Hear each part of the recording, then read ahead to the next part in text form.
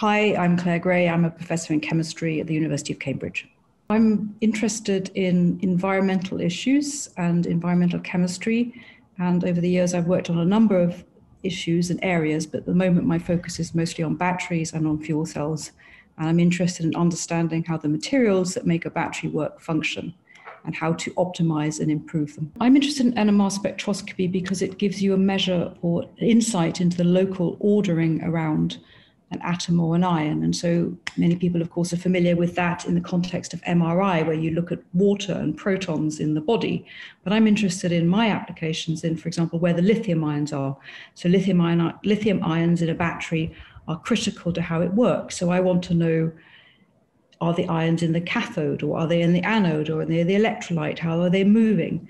And so the specific things NMR gets at are the local structure. So that by that I mean the nature of the atoms and ions around the nucleus. In this case, it could be lithium. And it also gives you a measure of the dynamics. So how fast the ions are moving in the structures or the liquids that are important for the battery. So a large fraction of my group is working on battery research. And so one of the things that I lead is a UK activity on battery degradation. So if you want your car to last longer, so you've bought this expensive battery and you don't want it to die in the next couple of years, you really want it to last the length of your car. So in order to figure out how to get them to last longer, you have to work out why they fail. And so that's called battery degradation. And so that involves understanding how the materials fail, the liquids, the electrolytes fail. And so we're using NMR with a whole variety of different techniques to study that. And then the other thing that we try and do is to understand how batteries work while they're being cycled. So when you plug your battery into the electrical socket, what happens to the ions? How do they move from one side to the other? So we've developed what we call operando NMR of batteries, or in situ NMR, where you have these tiny little batteries that are smaller than the sort of coin cell or the batteries that you might have remember years ago in your cameras. They're closer in size to the types of batteries that you might have in a hearing aid. So they're very small, and we can put them inside the NMR spectrometer, and then we can attach the leads, and then we can cycle them, and we can watch what the lithium ions get up to. And we want to do that for a number of reasons. We might want to understand safety aspects. So if you charge too fast, you can, instead of inserting lithiums into different structures, you can form metal dendrites, so little lithium filaments that could short circuit your battery and result in some of the battery fires that you see. So we can see that directly with NMR. So those are the sorts of things that we are trying to do, and that's just a sort of brief overview. We're also not looking at just lithium. We look at sodium batteries, because sodium is another very good NMR nucleus. So I think research into batteries is critical for a number of reasons. First of all, we're all so familiar with batteries in portable electronics, be it our mobile phones or our laptops, and that's really been, the batteries have really underpinned the whole electronics revolution. Yes, we've had massive increases in electronics, but it's the ability to power them that has enabled our mobile world. But if you look forward and you think, well, where are the big challenges? The big challenges are, without a doubt, in climate change. And then if you want to make an impact in climate change, there are many ways to do it, but certainly reduction and of burning of fossil fuels is a pivotal one. And one of the ways to do this is to electrify transport. And so there the battery plays a very obvious role. The other area that's much more challenging is in grid storage and trying to, in order to use more renewables on the grid, so to move away from fossil fuels, and we're all critically aware of that at the moment, the reliance on gas and petrol. And it's not only a climate change issue, it's an energy security issue. And so there you need to be able to build more renewables, you need to put more wind and solar on the grid, and of course they're intermittent. And they can be intermittent in terms of short-term fluctuations, so when the sun goes behind the cloud, or when everybody comes home after work. In the UK, they put their kettle on, and the joke is that's when the biggest surge in demand is. And in reality, it's because there's this intersection between industry needs and home needs that happen at that particular time. So you need to have some form of storage that switches on quickly. I mean, over the years, what's been critical has been the development of very fast magic angle spinning probes.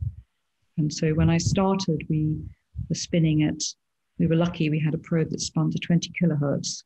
And now we know we're up to 100 kilohertz, although in my lab, not quite as fast as that. And why that's important is that many of the materials I look at are paramagnetic, which means they have unpaired spins. To step back, where are the biggest challenges in material science? They are about complex materials. It's not just one material, it's how one material interacts with another one. And one could be solid, one could be a semi-solid. And really where the field is understanding at the interfacial structures. And in batteries, how one ion moves from one structure to another. And so that's a challenge for NMR because it's a low, it's not, NMR is a bulk technique. It sees the whole material. And so you want to optimize your methodology so you look at where you want to be looking at. And so there are ways to do that. And I think DNP is one possibility, but that's not the only way. You can do double and triple resonance experiments that might target the specific combinations of nuclei. So I talked about this idea of grid storage needing big batteries. And it's difficult to imagine if you have a battery that is this size, trying to make a battery that's going to power the grid or fractions of the grid, even for minutes, that's making a battery pack that's 3 times the size of my room. That gets you minutes, but if you want hours, then it's going to be a monstrous battery. And so one of the ways you can think about doing this is in something called redox flow batteries. And so there you would have a big vat, so maybe a tank the size of a tank in a brewery or a tank in an oil refinery, and that's full of oxidized material. Then you have another tank of reduced material, so one's an anode and one's a cathode, and when you want electricity, you flow them into the electrochemical cell, and then you get electrons, and then you get energy. And so that allows you to scale things much bigger in a sort of linear way, rather than having to have lots of different batteries. And so what we've devised or we've been doing recently is to do what's known as online NMR, so where you flow the liquids through the NMR spectrometer, and then you can watch what's going on. And you can understand things like how those liquids are degrading, how the molecules inside are dying or breaking apart, or you can monitor how far the reaction's gone. And so those are not only metrology designs from the companies, those have come from within our lab, but often working quite closely with companies. In the battery field, I think it's clear to most people that if we're going to electrify our life, for that to be possible for all of humanity, batteries have to be cheaper and they have to last longer. And so in order to make batteries that will achieve those targets, you need to understand how they function and you need to make new materials. And this is a big research field. It involves the people who make and it involves the people who characterize. And by characterize, I mean the people who look at the structures and what's inside those batteries. And I'm part of the characterization. And I think through the NMR that we've been doing, we've been able to have insight into the structures of the materials and how they work that hasn't been possible with other techniques. It's complementary. In other words, you need to have lots of different ways of looking at things, but this has been a particular one. And I think that the analogy is if you go into a hospital and you're ill, maybe if you've broken your leg, that's maybe straightforward, but maybe it's more complicated. I hate to give this analogy, but maybe you've got a potential tumor.